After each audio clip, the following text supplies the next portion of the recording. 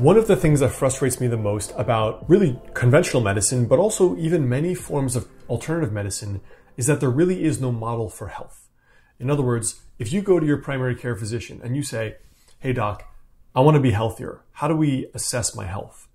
Maybe they say diet and exercise. Maybe they recommend medication. Maybe they don't. Maybe they say rest more, take it easy, avoid stress.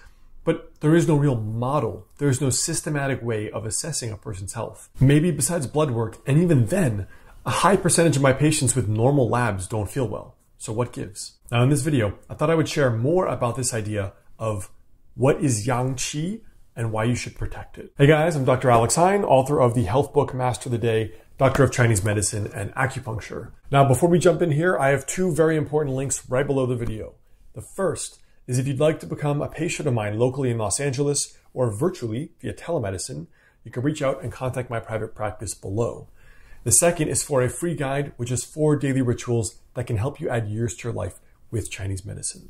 So check those out right below this video. So let's talk about this idea of Yang Qi. Yang Qi, in my opinion, is not a measurable thing in the body.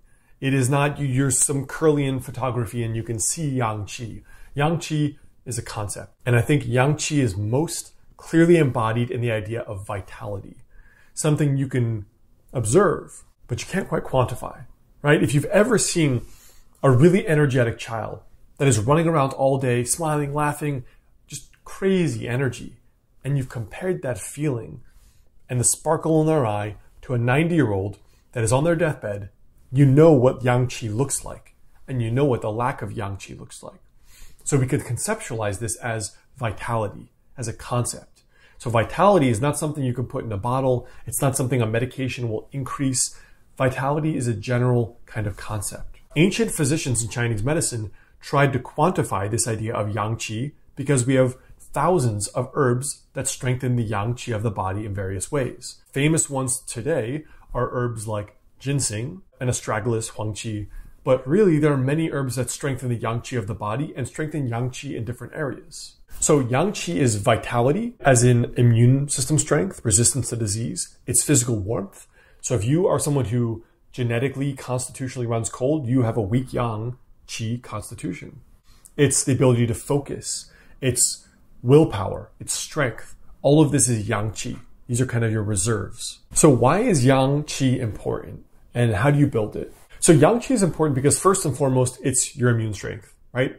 Weak Yang is usually someone with weak immunity. This is a person who gets sick easily. When they do get sick, they're more likely to have chronic, lingering symptoms for years and not to develop a strong acute response that then gets resolved quickly. People with weak Yang Qi are really predisposed to more chronic symptoms in general and are people who tend to be chronically ill for a long time or have cyclical symptoms. They tend to have weak digestion. They tend to run cold. They tend to have issues with their menstrual cycle and these kind of patterns. But really, your Yang Qi is willpower, immunity, and your resources.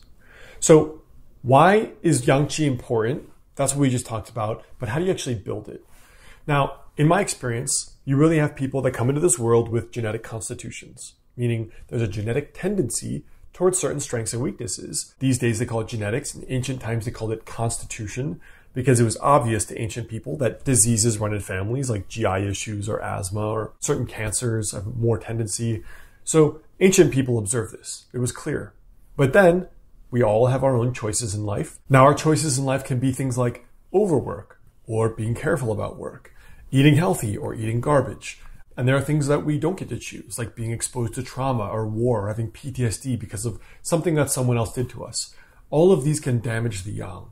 They can damage the Yang Qi of the body to a point where a person is weaker or depleted. And this level of resource exhaustion is where the Yang Qi gets weakened and a person can be pre-exposed to illness. Now that illness could be as simple as a cold or severe depletion of Yang Qi being something like common, like cancer. But how do you build it? In my experience, you build the Yang through moderate physical exercise, things like Qigong, exercise, yoga, walking, breathing exercises, through good food, and through rest. Because a person who doesn't sleep enough will also show signs of weak Yang, like getting sick easily. Those are the main factors I've noticed for building Yang Qi, as opposed to medical interventions. Like in my practice, I primarily use Chinese formulas to build the Yang Qi of the patient. They don't have to do anything. They just ingest something. Now, what I see is that in traditional and conventional medicine, formulas, in terms of pharmaceuticals, don't ever build the yang qi of the patient. They don't ever increase the resources. They are primarily symptomatic management. And so patients tend not to get healthier in the long run, which they do with Chinese herbs. So let's talk about 3 ways to assess the state of your yang qi. First is energy. No energy, good energy. The second is your body temperature. Do you run cold? Do you run warm? Do you run body warm but extremities cold? The third is the location. So I'll give you 3 common areas of yang qi weakness: heart yang, digestive yang, and kidney yang. Heart yang, really when the heart yang is weak, you see symptoms like anxiety, racing heart, palpitations, insomnia, that kind of thing. Digestive yang is typically loose stools, bloating, food sensitivities when the digestive yang is weak. Kidney yang is more frequent urination, can be impotence, libido issues, more common at middle age. Those 3 areas of yang qi, upper, the heart, middle, digestion, lower, the kidney, are 3 very common areas of yang qi deficiency. And those are honestly most easily treated with Chinese formulas, not necessarily with lifestyle on its own. But that is an overview of what yang qi is and why it's so important. There is no concept like this in traditional medicine, conventional medicine. Maybe immunity is the thing that overlaps, but it really has no tools for increasing immunity, besides maybe diet and exercise and rest. But in Chinese medicine, there are very specific practices and very specific ways to assess the strength of yang qi, like pulse diagnosis, abdominal diagnosis, and ways to actually booster it without the person doing anything, like Chinese formulas that don't exist in conventional medicine. So this is a very important aspect of Chinese medicine. Determines your resilience, your resistance to disease, the ability to prevent diseases happening in the future, as well as your overall vitality and strength. Build your yang qi, no matter what you do. All right, guys, all I have for today. Check out those links below and watch these 2 related videos for you right there.